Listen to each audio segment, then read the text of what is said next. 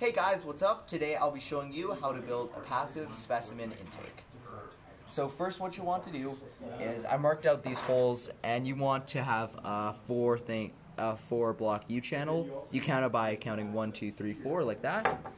Next what you want to do is just thread in the zip tie like this and loop it back around. Okay.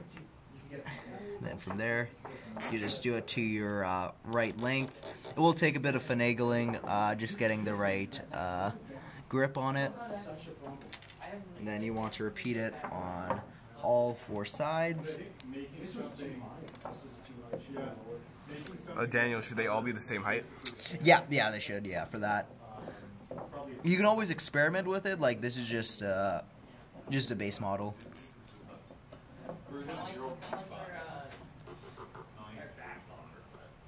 Okay, second one like that.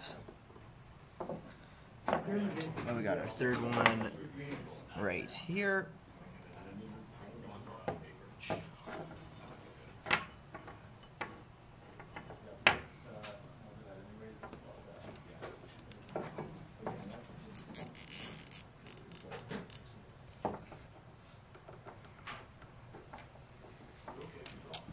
And one more right here.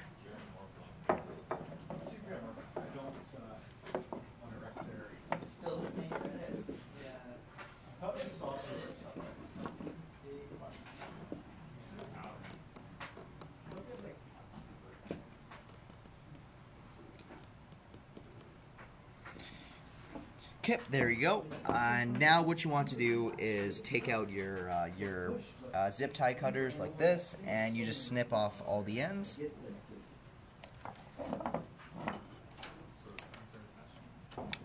And now let's test.